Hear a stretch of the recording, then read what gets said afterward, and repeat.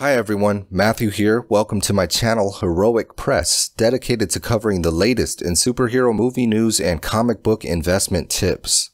As many of us have heard, the Black Knight Dane Whitman has been confirmed for a role in the upcoming Eternals movie. Kit Harrington has been cast in the role, and there is also word that Black Knight will be joining the roster of the Avengers down the line. Avengers 47, the first appearance of Dane Whitman, and Avengers 48, the first appearance of Dane Whitman as the Black Knight, are the books that are in demand. In this video, I would like to discuss a few of the other Black Knight keys. First off, Black Knight #1 from Atlas Comics. This book came out in 1955 from Marvel Comics' predecessor, Atlas Comics. It features the first appearance of the ancestor of Dane Whitman, Sir Percy, the original Black Knight. The script was done by none other than Stan Lee himself. There are only 69 total graded copies in the CGC census. The highest grade is a single copy in 8.5. The next recorded grade is at a 7.0 with 3 copies. The most common grade is 5.0 with 15 copies. One lucky bidder in 2015 won a 7.0 in an auction at Heritage for $776.75. The most recent sale in the same grade happened this past July, also at Heritage, and brought a whopping $12,000.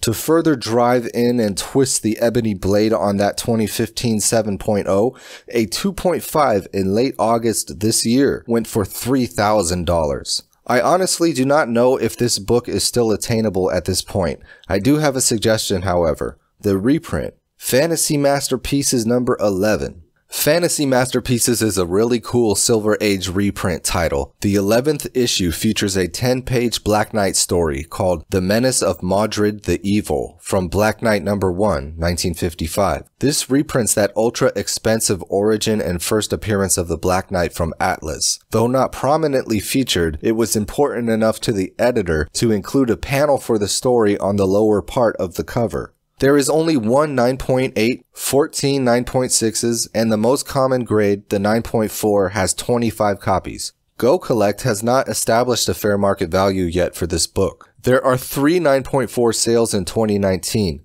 but the next year sales were recorded was 2016. The 9.6 sold once in 2019, once in 2016, and a few times in 2014. So we do not have a good amount of recent sales data to determine what would be a good price to pay for professionally graded slabs. In normal times, without hype, it looks like this book in 9.6 and 9.4 hovers around $100.